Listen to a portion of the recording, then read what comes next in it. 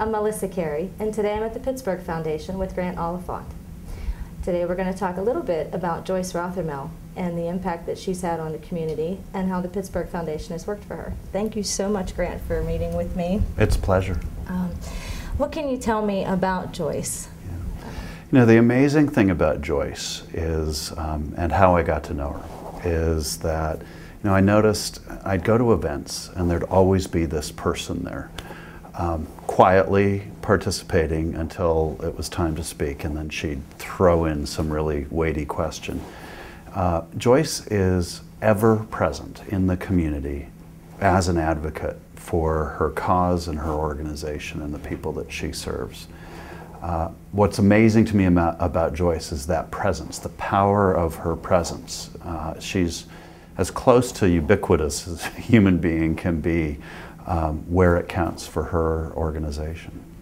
And what have you seen as, part of the Pittsburgh Foundation in conjunction with her and the Greater Pittsburgh Community Food Bank? Well, you know, it's interesting since I've come into the role as head of the Pittsburgh Foundation. It happens to have coincided with a period of our economic history in this country and in this region where we've had a lot of struggles. And a lot of the struggles on the economic front have affected the large portions of our population in terms of their basic needs. So food and shelter and utilities and transportation.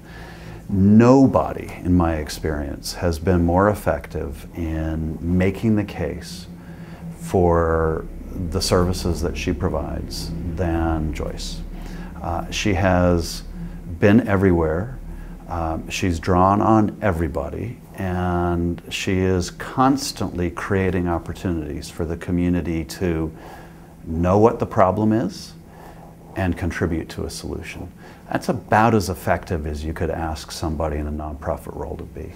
What do you think that she would want us to do to keep up that momentum, to keep up the things that, that she has set forth, either as a foundation or as community members? It is incredibly difficult to imagine the Greater Pittsburgh Community Food Bank without Joyce at the helm. So that's going to be a transition we're all going to have to wrap our heads around, including, I imagine, Joyce. and it's, you know, it's hard when you've had somebody who's been both in a role for a long period of time and who's been so quietly aggressive about the way that she manages the task. It's going to be hard for any of us to wrap our heads around the fact that she's not in that role anymore.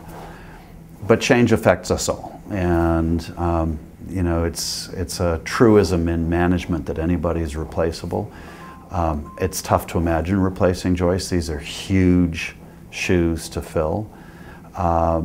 I suspect that because she's done so much work to create a great organization, though, the organization will successfully make this transition. And we all have to greet with open arms her successor, who, you know, has the unenviable task of trying to fill those shoes. But it's such an incredibly important community role. You know, what this organization does in terms of helping to make sure that people in our community don't go hungry. That's a role that remains necessary long after Joyce is gone, long after I'm gone from this role, long after you've stopped interviewing people. The challenge, unfortunately, these basic needs are always going to be with us. And so it's really important that we rally around the next phase for the food bank. It's tough to adequately do justice to Joyce in just a few minutes. I do think that she's unique among nonprofit execs that I've seen.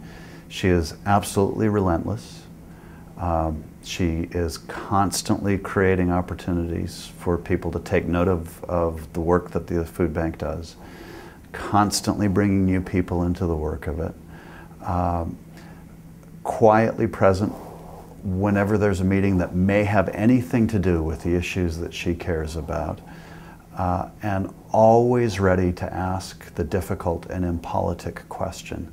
So, you know, I've sat in meetings where somebody asks in kind of a rhetorical way, well, does anybody object to that? and there'll be this voice in the back of the room, and this relatively short woman will stand up and say, "Yes, I do." And the whole room will freeze and take notice. And I just think it's the power of, again, I come back to the idea of the power of presence. What Joyce has is the ability to be totally 100% present with the people that she's talking with and with the people that she's working on behalf of. And that's why she has such tremendous power. It's because she is there, and she's there for the people that she cares about, and she's there for the community. And so it's really hard to imagine that she won't be there. And she probably will be. And she probably will still be, yes. In some capacity. Yeah. Thank you so much. My pleasure. Thanks for taking the time to talk about Joyce with me. And you as well. Thank you.